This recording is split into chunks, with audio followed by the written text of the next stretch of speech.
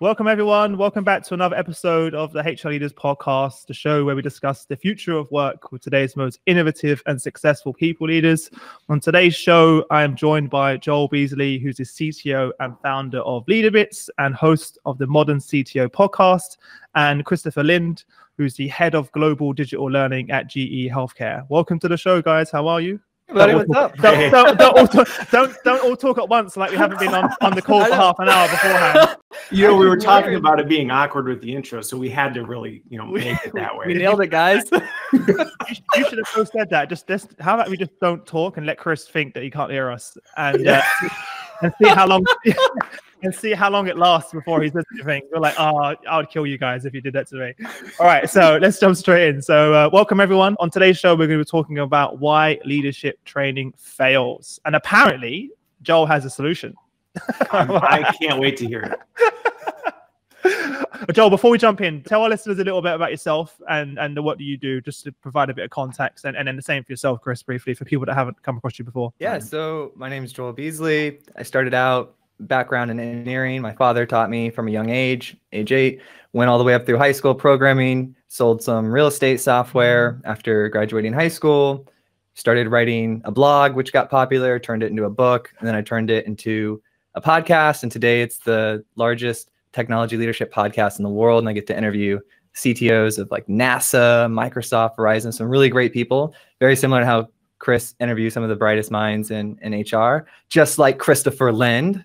Hand it over to you, buddy. That was a nice segue. Yeah, well, that was much smoother than the beginning transition. So I don't have as exciting of a story, I don't think. But so I head up digital learning at GE Healthcare, which I actually have found I have to explain to people what I mean, because they hear head of digital learning and they're like, oh, so you make like e-learning content, right? And I'm like, no, that's actually not at all what we do. But so really, I think my focus and my whole career has been in what I would say is people development in any scale, whether that's leaders, whether that's functional, frontline stuff, whether that's engineering. It's been all over the space. But really, the digital side of it is bringing that digital lens to how are we thinking about this in the most innovative way possible in terms of how can technology help us do it the best way versus like, well, okay, we kind of did it. So I'm very excited to hear the solution to leadership development today. Let's build it up. You just handed it back to you in that way. Right? That's so mean. That's so mean. Let's jump back into Joel in terms of what you're doing now. I know you've done a lot of research on this topic. So in your opinion, why are companies failing in their leadership development?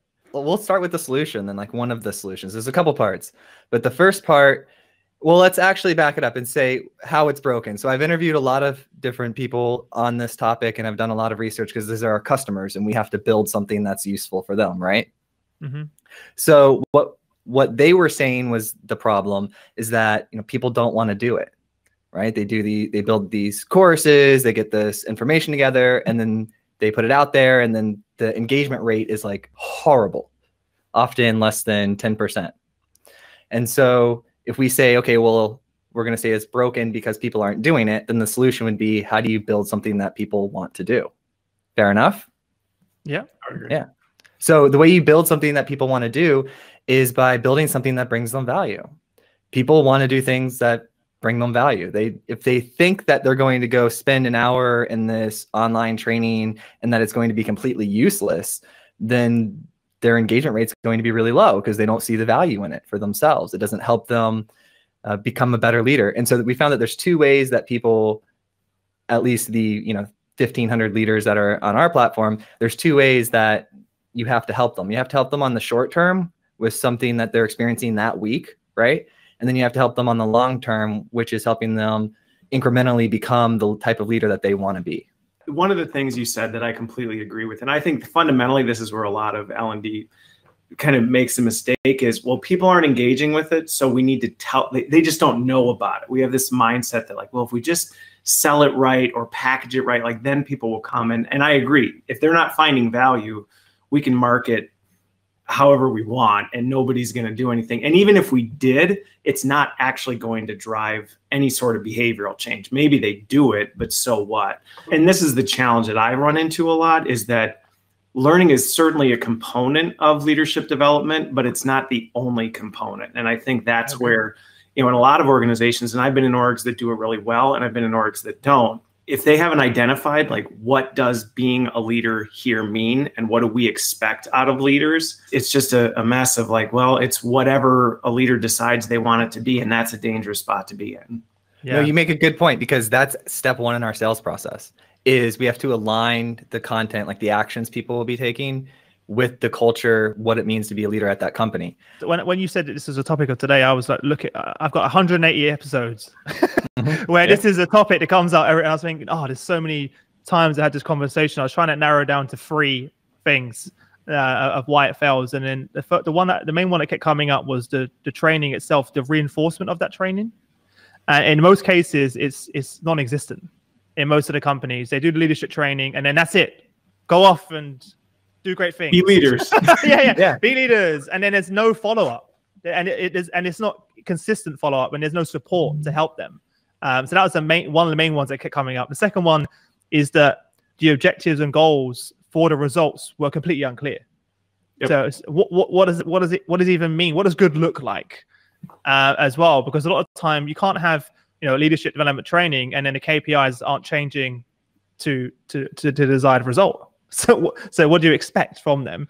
And then lastly, what you said is the motivational factors. What does it mean for me as a leader and my team, not just the organization, but me as an individual, and to make sure that I'm motivated to actually do it.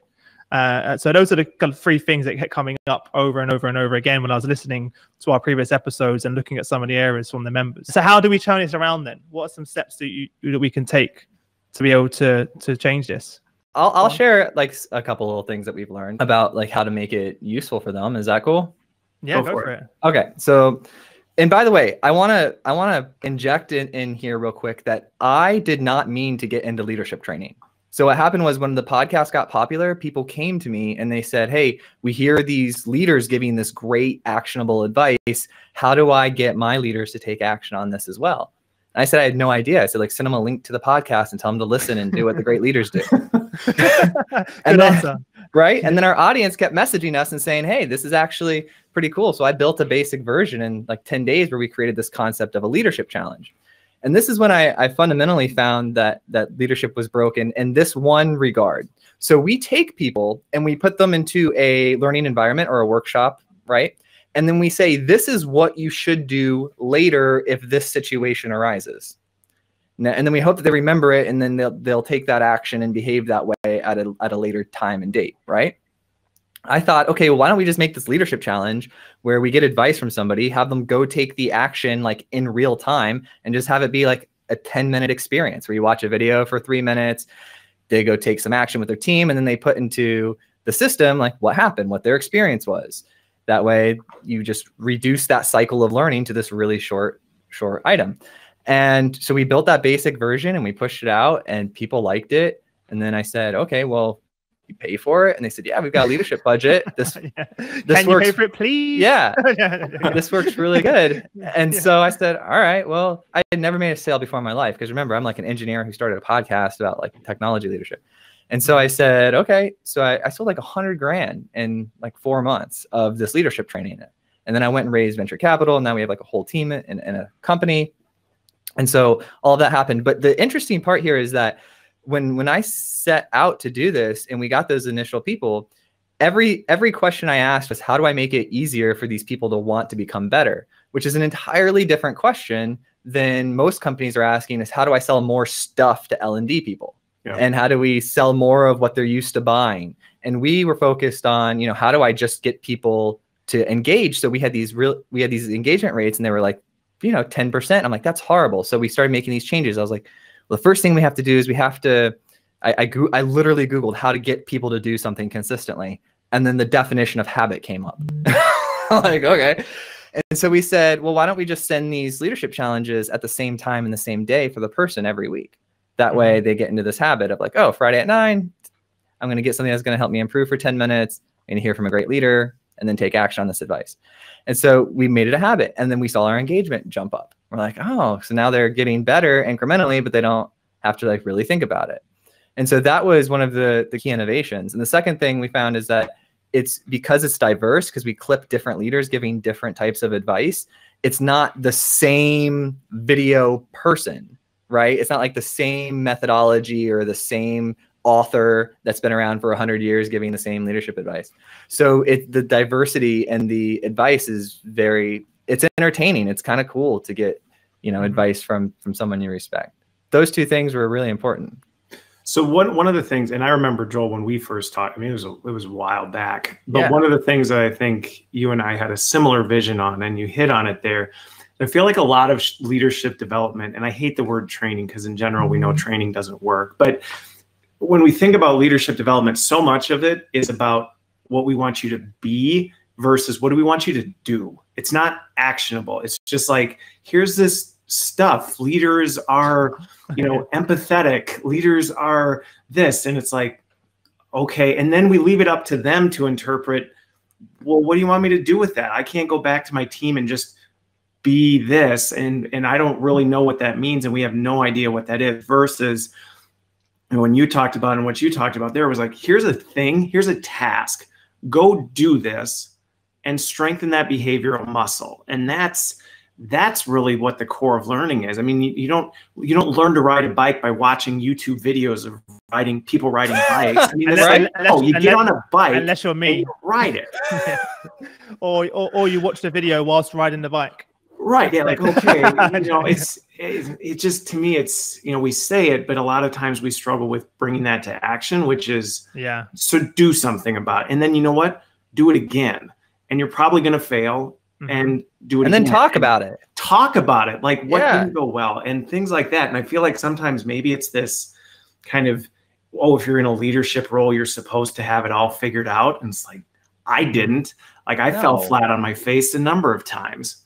Whenever I speak to the CEOs are doing this really, really well, they always have day-to-day coaching involved to help people become more effective in that new design. Very particular. It's specific to the individual, and that's very, very important as well. It's not sort of generic. It's specific to that individual, and then it aligns from that individual's purpose and work directly back to the organizations. There's also a link there, and they understand the why and what it means for them. And there's no easy way of doing that, I don't think. To be able to personalize it to every single person. You can't do that through an LMS. Well, hold on a second. Go for it. Let's talk about this because we personalized it like heavily to the individual. And one of the ways that we do that is when you go take that action and you come back in. Originally, we wanted them to put their experience in the text box so we could use it as advertise. We created this little bot called LeaderBot that would like motivate you, right? Because people go in their natural rhythms of like wanting to improve and then not. So we recognize that and plan against it. So we said we're going to make this little box so that people put their experience on how it went with the challenge, and we'll use that excitement to then send to them later to encourage them. Hey, remember when you did this? But then we were like looking through them to see what people were doing with the challenges, and we were that, oh man, I got to reply to this person. Like they're doing something that's like a coachable moment.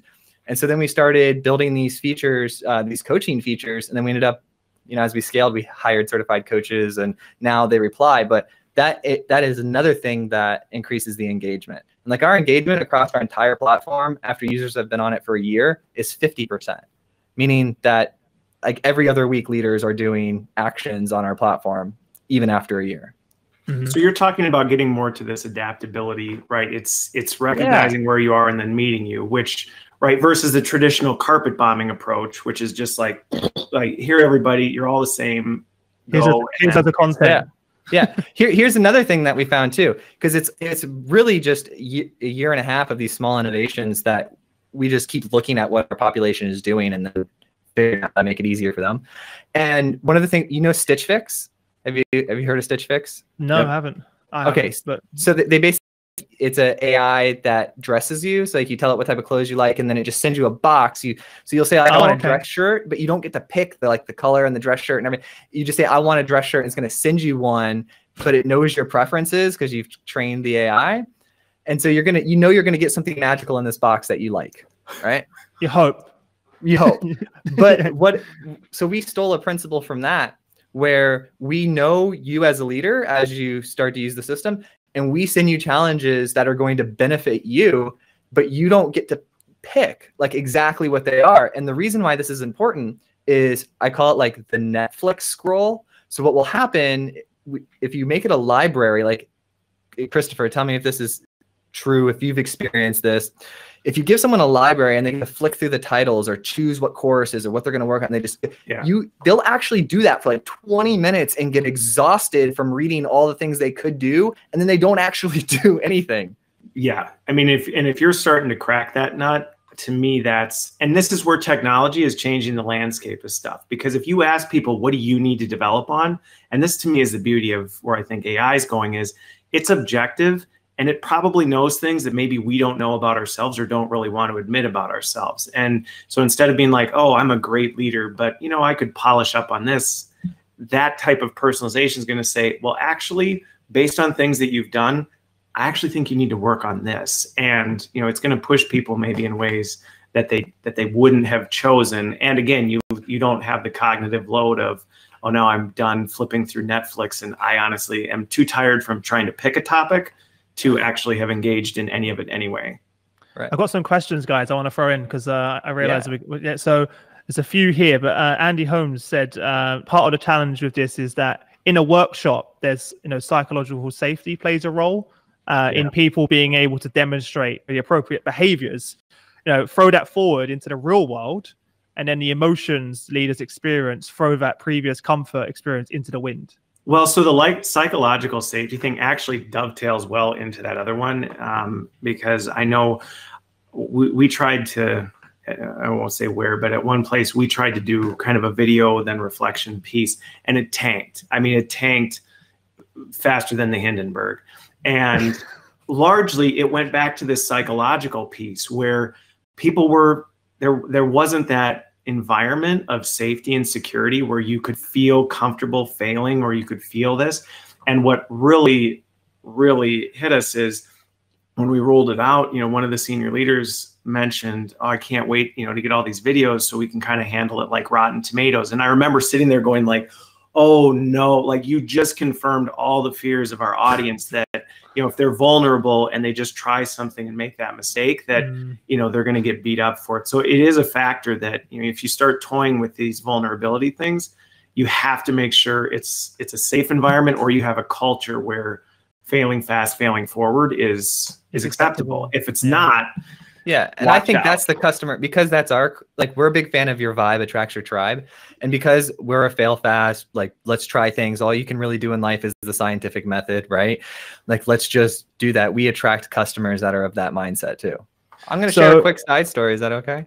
Go for it. Yeah. Just to help you. Chris, you said something about watching a YouTube video to ride a bike. Well, back when I was single, before the kids and everything, I had a date with a girl, and I live in Florida, which is like a tropical island. Where's this going, area. Joel? Where's this going? Well, I watched a video. Hold on a second.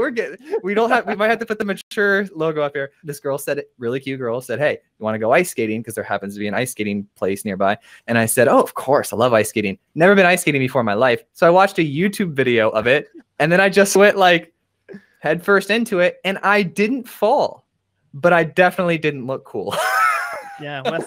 So the YouTube video might have worked for like first date. You can get away with feeling clunky, but if you were in the Winter Olympics, I don't know that the YouTube would have carried you. Yeah. Well, and so here's the other thing too, because I actually had a debate with somebody the other day about this. Because sometimes people get the perception that I'm like anti-content, that content's terrible. I'm like, I'm not. But experience is where we actually get better at things. We don't get better at things by just watching more of the same stuff. And the other thing is, I'm huge on personalization, where it's like everybody's different. Our brains are wired differently, the way we operate differently. Some people need more content to build the confidence and the comfort level to be willing to experiment. I did my Kobe index. I'm off the charts quick start. Like for me, I'm like, I don't care. I'll just do it and see what happens. Not everybody's that way. And that's where I think sometimes leadership development, any sort of learning and development approach, whenever you take this universal, this is what it is, it's like, yeah, you can maybe try and cast the widest net and hope that you're catching most people. But the reality is we all know everybody's different. And so it's not so much wrong. It's just incomplete. That it's like, well, that's not the way it works. We always try and say you want to be where they are rather than bring them to you, right? And that's why even with our content, I'm trying to make sure it caters to everyone in the way they want to consume it, as opposed to, you know, the way I would like to consume it. I really struggled to consume, you know, value from reading books. I can't retain the information. So for me, I have to watch a video or listen to a podcast. That's it. But that's not the answer, though. I think, Chris, we were speaking about the other day, right? It's not simple enough just to have a LMS full of content now. Even if it is pushing content to you that's predictive based on your learning needs, I think that's still 10 steps ahead we need to be from there in the way people consume the content, as opposed to... Be, look, I love this action-based, but I think it's really unique for leadership training. Like, I don't think it would be widely applicable to like everything. There's some things where you need to learn a lot, but if you want to, one of the things I liked about backing this up is my brother is a doctor. And when he was going through med school, he was doing neurosurgery internship and cardiovascular surgery internship. And I was asking him, I said, how do you learn these really complicated procedures? And they have this very simple concept. So they're actually learning these surgeries in a very short amount of time. They learn a little bit about it. They watch someone do it. They do it themselves, and they teach someone. So they'll go over the course of like 3 or 4 days, and they'll actually learn these surgeries. And they're some of the most complicated things in the world. You know, in terms of learning from other people, this social aspect is coming up all the time, right? Is learning from one another. And I think that's the value of the podcast you guys do. I think that's why people listen to them, is because, you know, they want to hear from other people's experiences. And I think that's where you can take that and then you can apply it and you can personalize it. But you might listen to one podcast and say, that's not necessarily the way I would do it, but foundationally I can understand that, and you can connect people together. So now, Christopher, you guys have an LMS system at GE, right? Uh-huh. And after someone watches a video, there's probably some box that they can enter in below, right? Or Like they can make some notes or something. Yeah, they can make notes on the video or something. Yeah, I mean, yes. Let's pretend there is. We won't get into this specs. Right. Yeah. Let's hypothetical. Now, if you want to increase engagement, engagement, get in trouble. Just use the word allegedly after Chris. Allegedly. You'll be all right. Allegedly, I could make some notes after this video. Well, yes. I encourage people, by the way, all the time to steal what we've learned. I say, steal it, apply it to your business, do whatever you need to do, because my driving factor is actually how to create better leaders faster throughout the world and how to keep people from hating learning. Like, I don't like it when people cringe at the idea of a leadership workshop, because leadership is a thing and you need to learn it and improve and grow at it. So I don't want people to hate it, right? But if you were to just have a coach or somebody at, you know, one of your people at GE that does this, respond to every learning engagement that someone had. So someone watches video and they make some notes about it or what they learned, and then somebody responded to that individual with some feedback on, you know, what they took from it. That would just, I mean, we saw 20+% engagement just off the coaching alone. Yeah. Because you know, as a human, every time I go put some effort into this and have some unique thought about it, that I'm going to get some perspective from a coach, and I'm going to get some third-party perspective, which will allow me to improve. And that's like the hyper extreme of personalization. This is where that social connection makes a big difference. If anytime you layer that into it, there's a reason you tag people in a comment, you know, or something, because it's like you're trying to get a response. And when you tag somebody, you increase the chances that you're going to get a response 10 times versus if you just comment, because now you've created a personal connection. So I think it's, you know, you're on with that. Yeah. So one question I have for you, Joel, and I'm just interested in terms of the folks you're working with, because going back to like, why does leadership training fail? But by the time you're engaging training, half the time organizations like, it's too late. Like, not it's too late, but it's like you're trying to catch up something else. Yeah, well, and I think what I've seen is over the years, it's like, well, by the time people are in a leadership role, you're trying to fix it. Maybe they shouldn't have been in a leadership role in the first place. Have we done a better job identifying good leaders and preparing leaders and setting expectations for what leaders are? Maybe we wouldn't be scratching our heads going, why is leadership training failing? Because it's like, well, because the people really have no business being in leadership roles in the first place. So I'm just curious, with some of the folks you're working with, you know, are you seeing them do that kind of bench strength focus with your stuff to kind of say, hey, this is like what leadership is. This is the stuff you can be practicing and try and see, like, is this even for you? Because the reality is it's not for everybody. And I think sometimes people think that's bad. And it's like, no, it's not. Exactly. People with specialists. It's not for everybody. Like, who cares? We don't take a customer service person and make them a programmer and like they're not good at it. You know, you're like, you're not like, you're a terrible person. You know, you're a horrible person. Go back to customer service. Like, well, no, it's not your thing. We do a couple things. So the first thing is we always tell people, like when they come to us with, oh, my leaders are horrible, they're emergencies. They're not a sales qualified lead. They need some sort of like in-person culture adjustment type deal.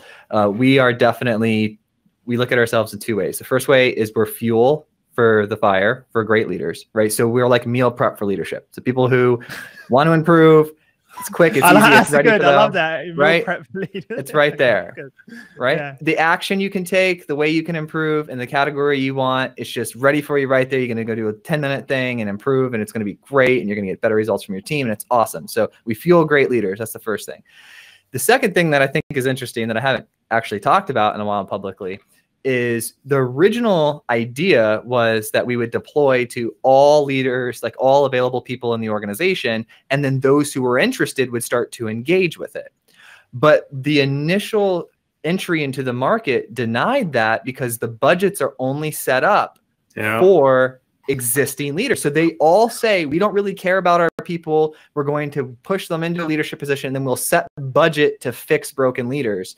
And so I can't be emotional about the market. I can only adapt to it.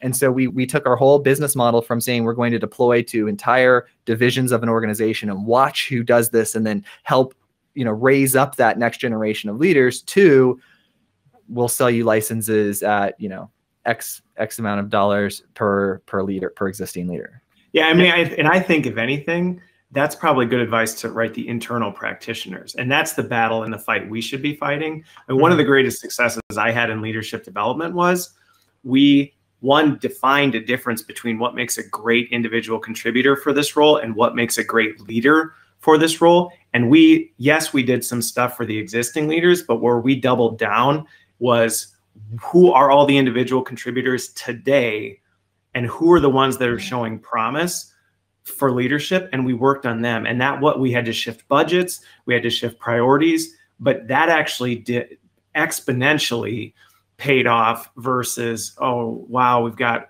loads and loads of really bad leaders. Let's keep doing what we're doing, but hopefully 6 months in, 12 months in, we can kind of, snap the whip and they'll turn around. Yeah, I've got experience when I was just told one day, by the way, Chris, you're a sales manager. And I was like, what? And I think many people didn't have the choice.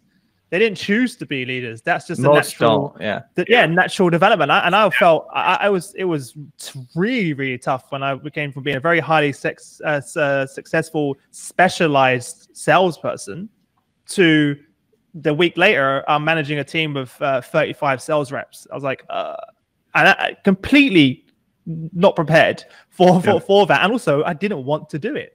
But it was like, well, this is how the hierarchy works. This is how the hierarchy works in this company. And because you've reached a certain level amount of years in the company and sales, now you're just in this role. And I've seen so many people that were promoted in those companies fall flat on their face. And it's no fault of their own. Can we talk about why it's a broken system? It's bad, but it's also kind of good and logical. Because I'm thinking I'm having an original thought as you were saying that, Chris. Well, so when I see individual contributors who excel, they get promoted up, right? And so those individuals, they've learned to solve problems, ask good questions, and figure out how to be good at overcoming obstacles in their individual contributor role, right? That's why they're standing out. And then they get promoted. And then here's the key part. I see these leaders, two things happen. One, they kind of crash and they feel like, whoa, what am I not getting here? Look at this human dynamics. Look at this whole world. It's leadership. And then they find it fascinating. And then they say, I'm going to go resource myself and get really, really good at it. And then the other people that got promoted, they say, oh, I hate this. I'm just going to ignore and shuck all the responsibilities and just kind of narrow down and put my head down and do as much individual contributor work as I possibly can and just completely ignore the leader thing. Do you see that too? Yeah. And that's where I don't think it's necessarily you have to crack everything first, because sometimes people need to be thrown into the furnace. Like it's a good teaching lesson. But if you're going to take that approach, you have to at least make sure, people have expectations and understand what that looks like, because everybody's definition of what being a leader is very different. And at least if you can align on that and say, these are the behaviors that are expected of you, this is what we'll be held accountable to, and this is what it looks like. Yeah, let the folks that think they want to do that burn out quick, but then do something and figure out how to push them back, and then take the ones that are thriving and keep that moving. But I think that's where sometimes it's kind of haphazard, and that's where you end up with. And I think sometimes organizations do not realize the impact frontline leaders have on organizational performance. I mean, massive. It will make or break your company. And so just kind of being like, well, we'll see what happens. It's like, no, that has bottom line impact on organizational success. Yeah, Chris Chadwick said the furnace is the best place to learn. You just have to be able to stand the fire. Honestly, that's what I did. When I first became a manager, I had no training. There was never any training to be given. I was just told, you now just manage sales. And I just had to sort of sink or swim and just learn on the go. And it was really, really tough. Would the people who reported to you, in that first management position say, yeah, you know what, we're really glad Christopher learned through the furnace? Do you know what, right? All I did, this sounds really silly, my strategy was how not to lead was how my boss was leading me before. So I was like, how would I like to be treated, and how would I like to be led myself? And then I sat down with a team and shared that with them of this is what I think, and how would you like me to lead you, and how can I help you, and just ask them. It was like, them. Yeah. I was like, tell me how I can help best support you. And that's because I was like, I don't know what to do, so let me just ask. So I sat down and had one-on-ones with them, and I was like, how can I best support you? Yeah. What you hit on there, though, I think, so self-awareness, I completely agree. And going back to Tony's point or question, if you don't know yourself, you can't know where your gaps or your strengths are. But the thing you did is something that I think people struggle with in leadership, is that vulnerability of, I don't know anything. I don't know everything. And so I'm going to ask for your help. And I know for me personally, what's made being a people leader work is like, I genuinely care about the people that work for me. Like, I have a compassion for making them the best that they can be. And I feel like that's a key leadership attribute of, if you think it's about you, you probably shouldn't be leading people. If you think it's about them, then that's the dynamic shift you make from going an individual contributor to a people leader. Is individual contributor, it's about you and what you bring to the table and how you can do it. Yeah. People leader is, how do I empower and make them amazing? And that is my focus. And, I think and then that comes with it. Now you have conversations, because you're asking the questions you did, which is, how do you need to be led to be the best you can be? Mm-hmm. Yeah, and I felt that exact same way, by the way, because I'd always been based on my own sales results, and it was like, everyone was battling against everyone, so it was just Chris versus the company, and I want to make sure I get the most sales and be on the top of that leaderboard. To all of a sudden, I'm now I'm rewarded based on everyone else's contribution, and that was a massive shift for me. I was like, wait a minute, it's no longer about Chris, and I felt almost like I didn't have much control, because I could always control what I did. And make sure I bring my contributions to the table. But now I had to, had this orchestra of people that I needed to bring together to achieve that result. And that was the biggest part for me. In the comment section, Chris in the comment section said about during that time of transition, you need to have a company that supports you during that and making that transition. And I definitely didn't have that whatsoever. It was like, you're just expected to succeed now. Just because I succeed as a salesperson doesn't mean I'm going to be successful as a sales leader. I still think there's many people I speak to now that just assume that they put these people that are very successful in their individual contribution, put them into these leadership roles, and wonder why they fail straight away. So, well, and I think you got back to the point, which is leadership development is a system, right? It's not, there's an aspect of training that's part of that system. There's a lot of stuff that goes into it, which is why it's such a hard thing to solve for, because there isn't just a silver bullet solution. But by the way, this was unplanned for everyone. So I dropped Chris a message about an hour before. I was like, you want to go on LinkedIn Live? And make this happen. So thanks so much, Chris. And obviously thank Joel for it's the first time that I'm on the podcast with another podcast host. So That's fun. That was so you guys fake. have way cooler setups, right? It's because I got this going on. That's what messed it up. I said to everyone, Chris, you're going to come in next time, but from your drone. I'm going to bring you in live, and you're just going to give us a tour and go for a fly around. And Jay said he likes the idea. Jay. Yeah. Shout out to LeaderBits. Jay likes the idea of LeaderBits. Cool. Yeah, is it leaderbits.io? Have I got that right? Yes, sir. Yeah, just go and check it out, guys.